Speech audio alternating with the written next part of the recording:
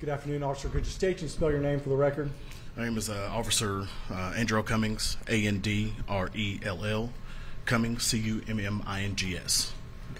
And where are you employed currently? With Knoxville Police Department. How long have you been employed there? It was 7 years last month. And what's your position at the Knoxville Police Department? Right now I'm assigned to West Alpha Patrol. Okay. What does patrol do? Patrol mainly answers calls for service. We do answer car wrecks, anything. Anytime somebody calls 911 and an officer is needed out, regular patrol would come out. And then we would deem if anybody else needs to come out, any special teams, search and rescue, detectives, or anything like that. Okay. Prior to being an officer of the Knoxville Police Department, where were you employed? I was employed with the Rural Metro Fire Department for about 12 years. Can you walk me through some of the training you received to be a Rural Metro Firefighter? I don't know exactly how long our fire training was, but we say somewhere between 5 and 6 months. And then shortly after that, I got my EMT IV license through the state of Tennessee. Okay. So you are trained in, excuse me, attending to people who have been injured? Yes, sir. Yes, sir. Rural Metro, they took. I always tell everybody there's different type of calls: priority 1s, priority 2s, and priority 3s. Rural Metro Fire, the services Knox County, we took everything. So if you were having trouble breathing or somebody was seriously injured in a car wreck, we would come. And then also, if lack of a better term, if grandma or grandpa fell on the floor, then we would be there for a lift assist. Officer Cummings, can you speak up, please? Oh, I'm sorry. I apologize. Speak up. Yes, sir. Sorry about that. I want to direct your attention to September the 14th, 2019. Did you have an occasion to respond to a 502 Balsam? Yes, sir, I did. And is that in Knox County? It's Knoxville, Knox County. Yes, sir. Tell me about that call. Again, at the time, I was assigned to routine patrol in the North Knoxville area. We got a call I was dispatched to a call of shots fired into a residence. I wasn't really that far away. I would think I was on Broadway, just north of Cedar Avenue. Okay. How long did it take you to get to that address? If I had to guess, I don't know off time, I'd probably say a minute to maybe 2.5 minutes, maybe less. When you arrive on scene, describe to the jury what it was like. So pulled up on scene. I arrived very slowly to make sure, again, to see what I'm walking into. Again, shots fired. Didn't know if suspect was still on scene or anything like that. So arrived, pulled up slowly to the house, tried to get a good survey of the scene, see if I saw anybody, any suspects, any cars fleeing, somebody running, or anything. Initially, what I saw was a young male, young child, I should say, at the screen door of the home, and his hands were placed up against the glass, and he was just kind of smiling, looking at the lights. So of course I have my gun drawn, and I'm just trying to, again, protect myself, protect anybody else, because again, I don't know what I'm walking into. So I get to the door, and I remember walking to the door. A young man took off into the home, started crying, and I see a young lady sitting on the couch inside the home. Would you like me to describe the home from what I remember? Yeah, if you could. So when you open the door, it was, I'm gonna call it maybe like a living room. I'll call it living room number 1. Very wide open space, saw a couch, TV, and then as you walked in a little bit further, there was, I think I remember that, a arch over walk through area, and it kind of went to what I call living room number 2. And in that living room number 2 is where I saw a young lady who we found to be my complainant, or our complainant, sitting.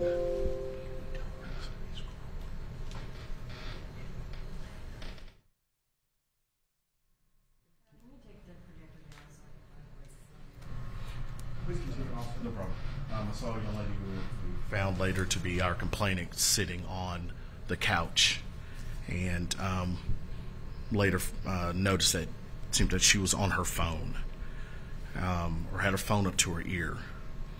And I walked in. I think I maybe just kind of cracked the door and I said, "Did you call 911?" And she was like, "Yeah," kind of waved me in. And I kind of walked in and I go, "Is anybody hurt?" And she just kind of points to behind her. And that's when I saw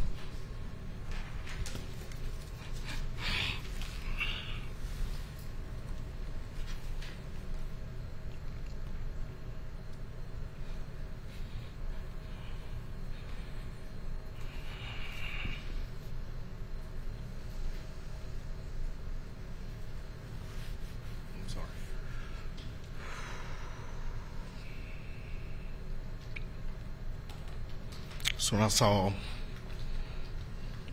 a foot of a young child just over the armrest of the couch, and at that point I just holstered up, grabbed her, and ran outside. And as I'm walking outside, I am assessing her for injuries. I noticed a defect to her hand. I can't remember if I saw a defect to her arm, or I say a better choice of words is a hand wound or an arm wound. I know I saw a hand wound, and I can't remember if she had on a dress or a shirt, but I remember looking up under her shirt or whatever she had on, and I saw a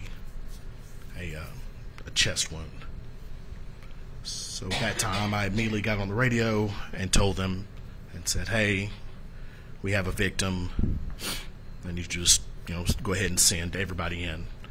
With that type of a call, KFD or Knoxville Fire Department is automatically dispatched along with EMS or AMR Rural Metro. I don't know. I went to the back of my car and just kind of again assessed her again, checked her all over so I could give a good report to the EMS and fire crew that was arriving.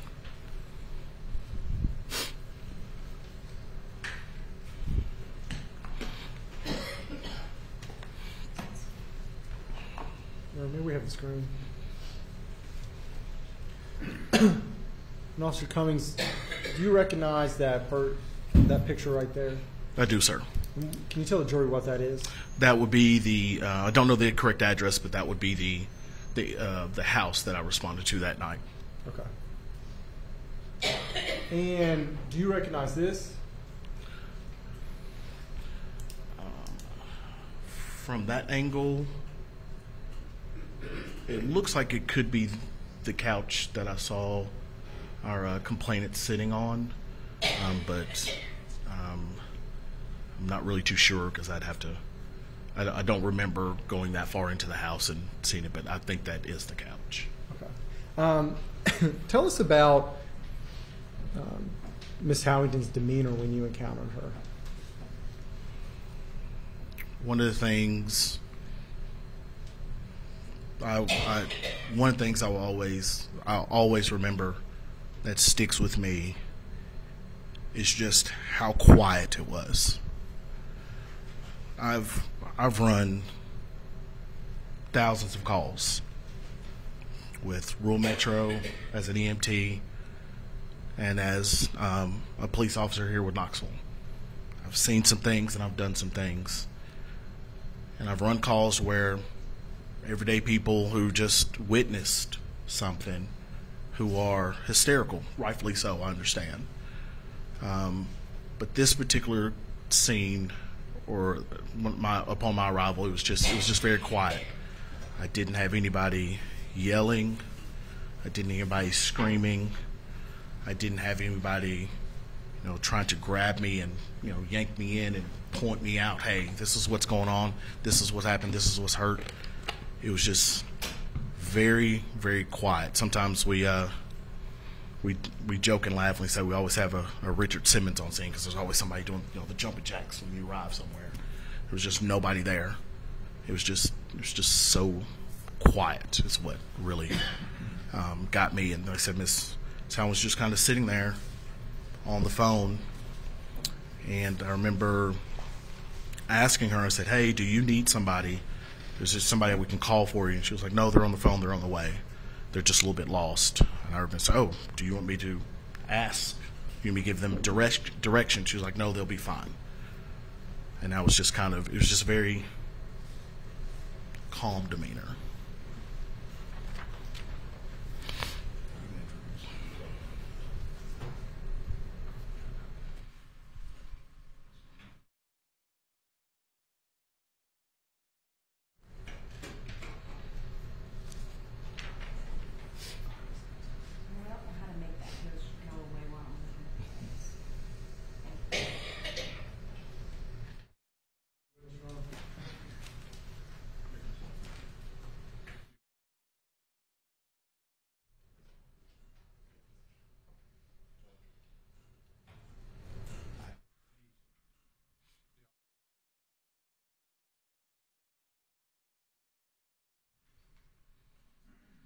Cummings, I'm going to show you what's been marked for identification as number 4. Tell me if you recognize that individual. I do. Who is that individual? This is a victim from that night. I don't know her last name, but I know her name was Destiny. But this is Destiny. And that's the girl you encountered that evening? Yes, sir. You know how these marked and entered as 4? That be marked and filed as number 4.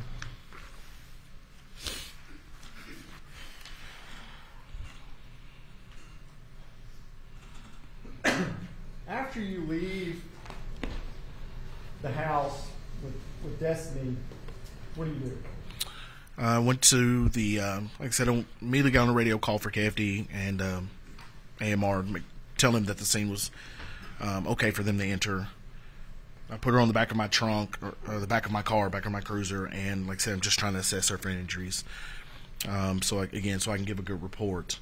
Also, I'm checking for, again, what's called ABCs, airway, breathing, and circulation. I did not feel a pulse. She was not breathing. And so... This is hard testimony, but if he could... I'm losing it. I'm sorry. I apologize. Yeah. I apologize.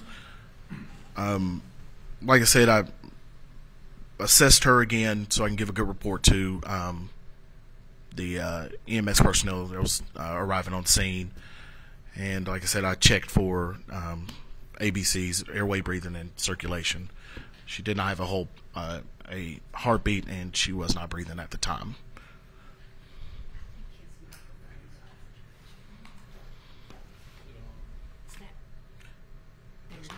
I never touched it. I promise you, Your Honor, I never touched it. Oh, there it is. There it is. Much better. Sorry about that. I did. Don't tell my mom. So, once EMTs come and they take Destiny, what do you do next? If I remember correctly, kind of passed off some information to my supervisors and other officers who are remaining on scene, and we formulated a plan that we're going to go down, head, I think it would have been westbound on the road, and to see if we could locate any type of security camera footage. Would it be cameras on the home or any type of Ring doorbell cameras? Were you able to find any? We did locate. I remember 3.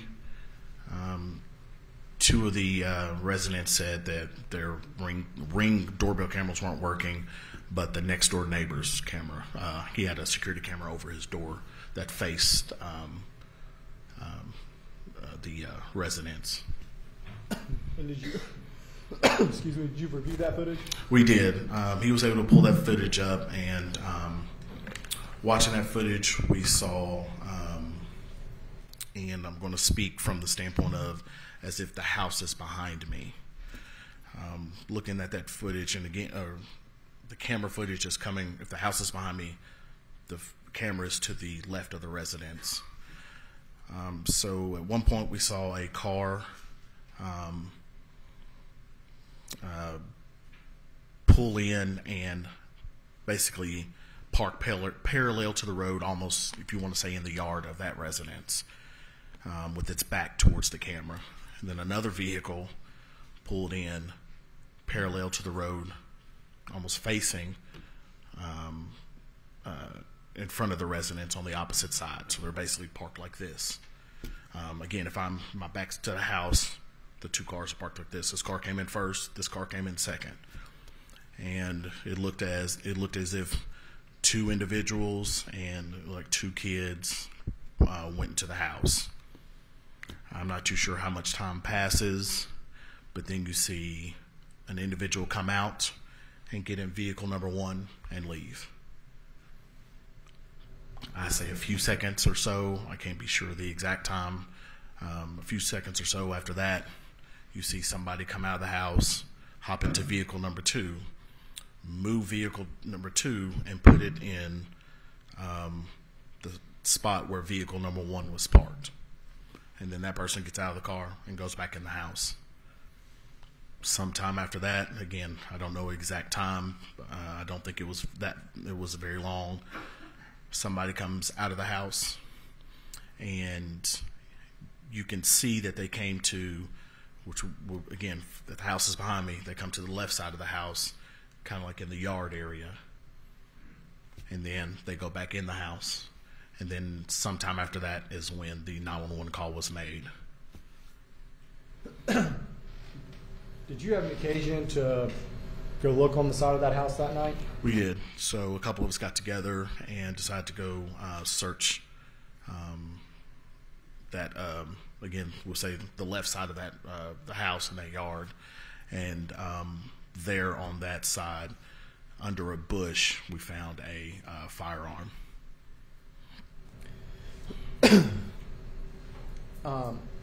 Back in 2019, can you explain to me your setup in terms of whether or not you were having in-cruiser cameras or body cameras or both? I know at that time I had not been issued I did not have a body cam. I don't know if we were transitioning, trying to get body cams, or if we were trying them out or not. But at that time, all I had was an in-car camera and what we call a belt mic. So you can hear what I'm saying, but you can't see exactly what's going on or what I'm talking, or you can't see what's going on with me or who I'm talking to or anything like that. But you can hear me talk as long as I am, we say, in line with the vehicle. Was your in-cruiser video system operating that evening? Yes, sir.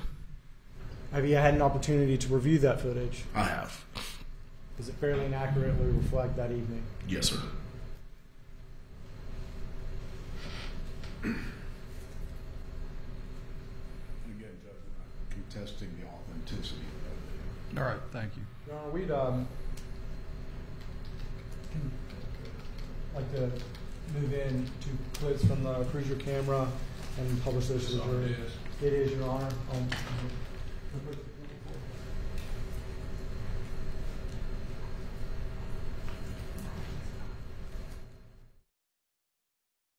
Was it Lisa 5? Yes, sir. Okay, number 5.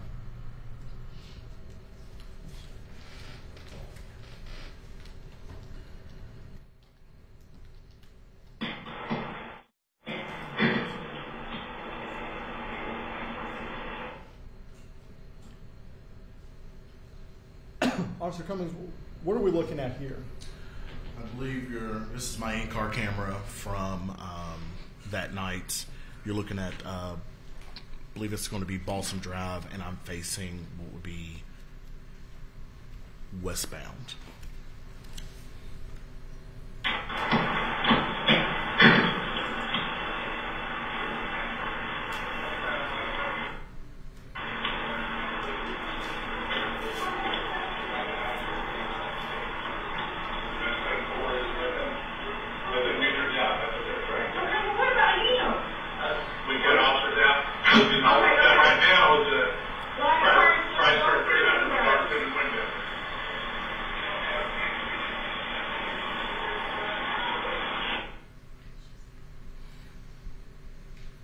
say on that?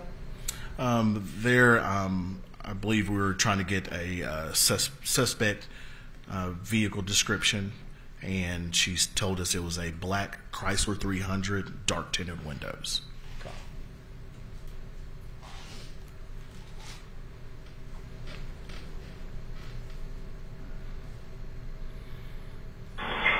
Man, is this your car? Okay, all right.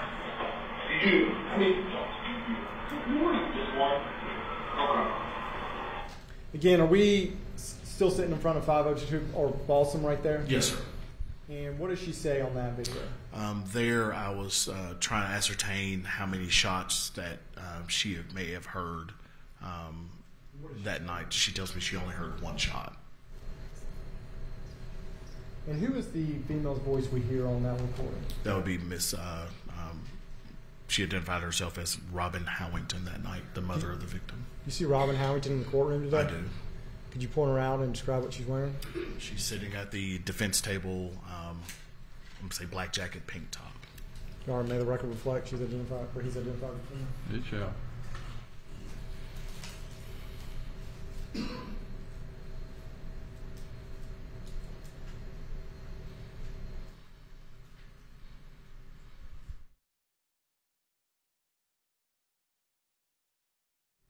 That's the witness, Your Honor. Cross-examination.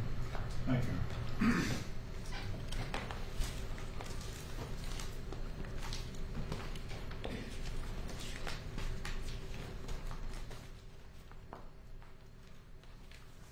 Good afternoon, Officer Cummings. Good afternoon, sir. You okay up there? I'm doing okay. Okay. Thank you. I appreciate it. Sure. Let me ask you this. Before arriving at that house sometime around 8:56, I think, on the 14th of September 2019, how much did you know about Robin Howington? I think I had one prior interactions with her.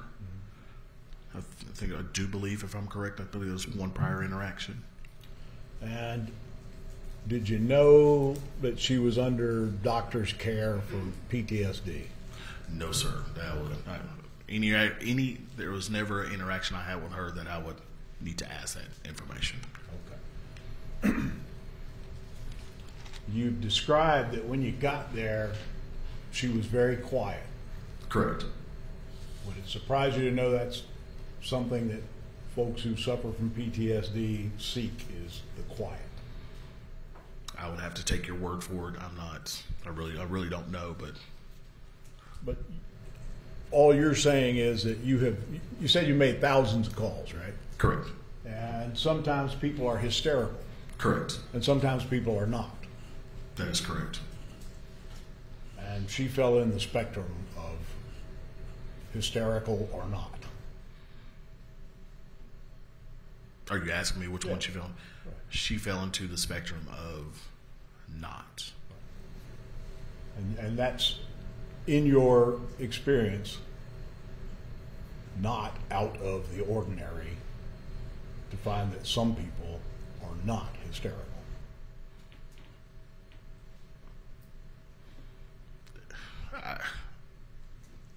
Is it out of the ordinary? Have I had people who are hysterical and people who are not hysterical? Absolutely. If you're asking what I think that is, I won't say common. For me, I would say it's more abnormal. Of course, you'd have to know something about that individual, wouldn't you? Like that she had PTSD. That might be I would. a difference. I guess so. Yeah, I would say that probably add to it, or give you more insight. And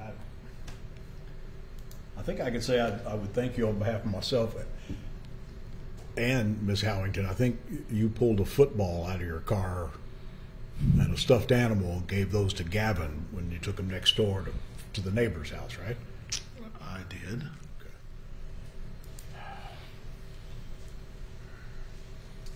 And when you were just talking with Mr. Ammons a moment ago,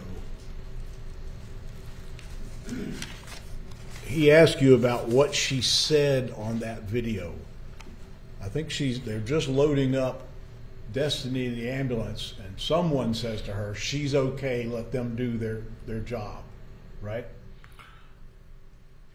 I don't know what. I did hear somebody say, just let them do their job. I think he said that's what they're trained to do. I have no clue if they're loading her up at that time or not. I can't really be sure. And what she said next was, what about him, Gavin, right?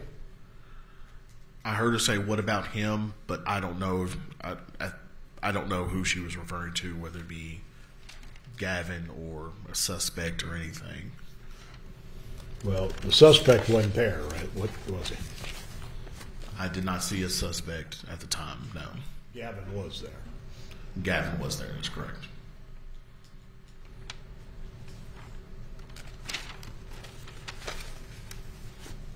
And let me ask you if I got this right. You were asked about the video.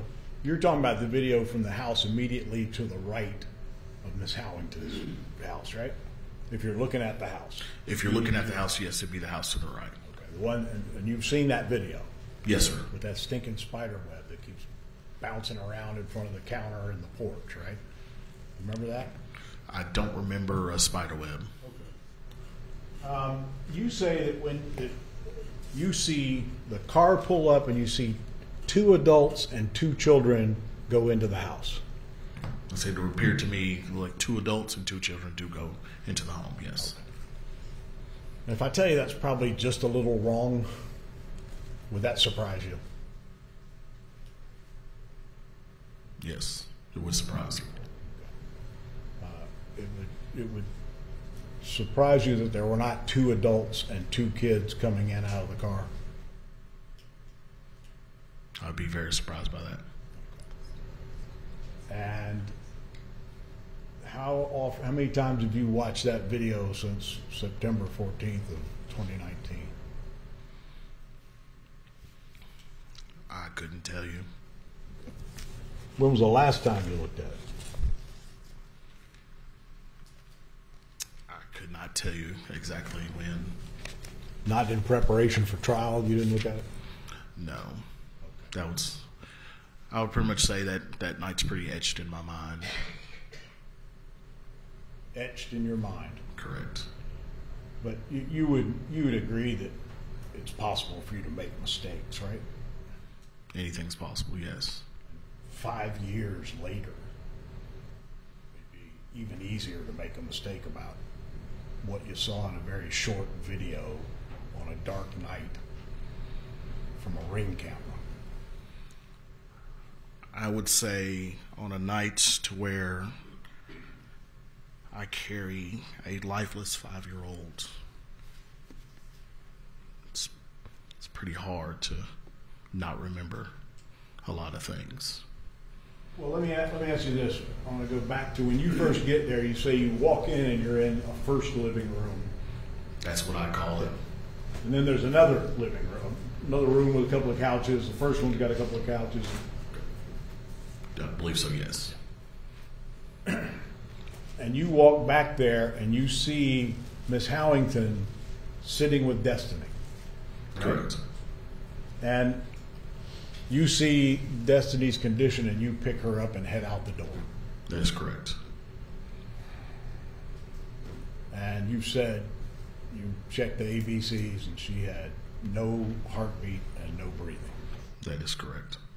And as another old emergency medical guy, can't stay alive if you got no heartbeat and no breathing, can you? That is correct. You're probably not alive if you got no heartbeat and no breathing. I believe they would consider you clinically dead. There was nothing else she could do for her daughter at that moment, was there? Nothing you could do. Are you asking me, is there anything I could do, or what? Well, let's break it down. Bad question. I'm sorry. No problem. There's certainly nothing she could have done at that point with a child with no heartbeat and no breathing. I'm going to respectfully disagree. What would you have had her do with that child with no heartbeat and no breathing? At least CPR. Do you know if she ever had any training in CPR? I have no idea. Do you know, you had lots of training in CPR, right? I have, sir. I have too. You can hurt somebody with CPR, can't you, if you don't know what you're doing? This is true, yes, sir. And if you don't do it right, it's pretty meaningless. This is true, correct? So, what did you do to save Destiny's life that night? Like I said, I assessed her for injuries, make sure that I could give a clear and accurate report to what I saw and what I observed. And like I said, at the time it took me to observe her and check her for injuries, EMS was already on scene, and I passed her off. You didn't do any CPR on her or anything? No, sir, because again, like I said, at the time, I wasn't. By the time I realized that she was lifeless, EMS was already on scene, and I passed her off. And at that point, how long do you think you'd been on the scene? I don't know. I couldn't tell you an exact time. A couple of minutes? Again, I couldn't give you an exact time. You arrived a couple of minutes after she made the 911 call. You said a minute to 2.5. I believe so, yes, sir. And you were a trained EMT. Correct. You don't think she was, do you? I have no idea. I never asked. If I tell you she's not, would that surprise you? No, I'm not. Sorry. No, I don't. No. Again, like I said, that was any interaction I ever had with Ms. Howington. That was never something I needed to ask her. And it's not like everybody you run into is a trained EMT either, is it? That is true.